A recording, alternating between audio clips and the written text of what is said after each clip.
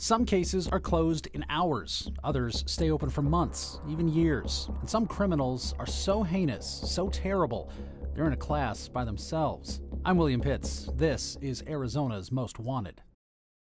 The Scottsdale Police Department has ruled this as a triple homicide. Mr. Fisher is still outstanding. Are there people inside the house? Yes, there are. They're probably dead. He has a gun. Is that the driver or passenger? He just pointed a gun at me. He thought this was going to be the big payday. He committed this crime against a family member. It's a tragedy. We all need to apologize for that. She's a 16-year-old. He's a registered sex offender. And I'm sure he's living a facade right now, too. We're looking for him. And we're going to keep looking for him until we find him. He'll slip up. We'll find him.